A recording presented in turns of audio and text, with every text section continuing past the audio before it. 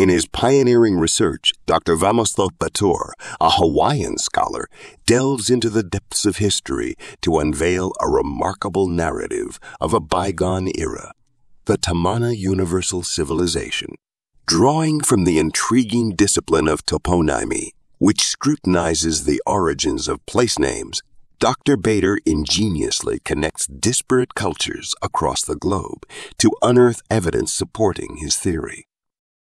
Central to Dr. Bator's thesis are ancient ceramic labels dating back approximately 6,000 years, discovered in Egypt, China, and Europe, bearing identical place names.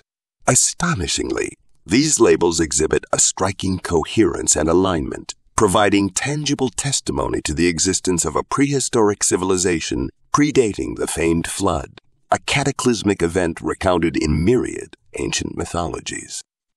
Moreover, Dr. Bator discerns parallels not only in place names, but also in expressions across vast distances spanning thousands of kilometers.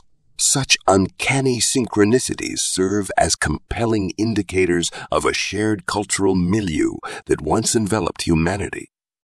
The crux of Dr. Bator's argument lies in the concept of Tamana, a term resonating across 24 regions worldwide, from Hungary to Lake Chad in Africa, from Bolivia to New Guinea. Through meticulous analysis, Dr. Bator discerns the linguistic roots of Tamana in the languages of the Dravidian peoples of India, the Magyar language of Hungary, and the Mandinga tongue of West Africa, all connoting notions of original settlement and strong place. Intriguingly, the name Tamana finds its place in a remote, marshy enclave in northern Ontario, Canada, hinting at the far-reaching dispersion of its inhabitants following the purported flood, estimated by some scholars to have occurred approximately 13,000 years ago. Through his groundbreaking research, Dr.